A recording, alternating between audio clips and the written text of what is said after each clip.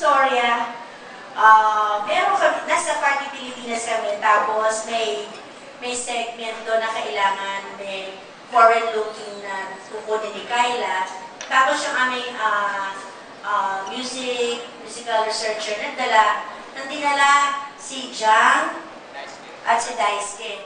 So tingin ako ng tingin, sabi ko, ano to, may dating. Yun. Tapos, nung nagpunta sila sa may gilid, tinanong ko, English ako ng English. Sabi ko, are you from, are you enjoying the show? Sabi naman nila, yes. So, where are you seated? We're seated over there. So, English din ng English. Tapos, nung narinig ako yung musical arranger namin, sabi ko, magkakaibigan ba yun? Sabi nila, opo, magkakaibigan kami. So, yung pala, marunong pala mag-Tagalog. Tapos, sinabi na nila sa akin na, alam nyo, tita, we have other friends with us. We will let you meet them. And then, after 2 days, they came to me. Tapos, nakita ko sila. Talagang may dating talaga. Tapos, they sang to me. Tapos, ayun, immediately, naisip ko na mag-artist center sila. So, pumunta kami kay Ma'am Wilma. Isang araw, umakyat kami dun sa 7th floor. Nandun lahat ng mga PM, yung mga big bosses. At doon kumanta sila. Tapos, na-impress naman po sila.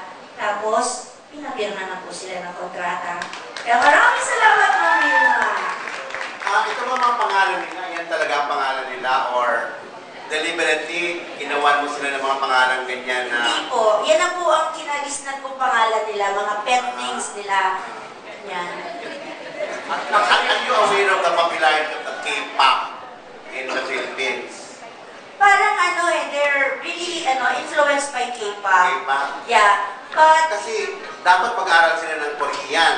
Kasi to be able to market themselves outside of the Philippines, in fact, there is a show in TVN looking for the K-pop group all over Asia. Opo. Ang biggest challenge nila ngayon was when Department of Tourism called.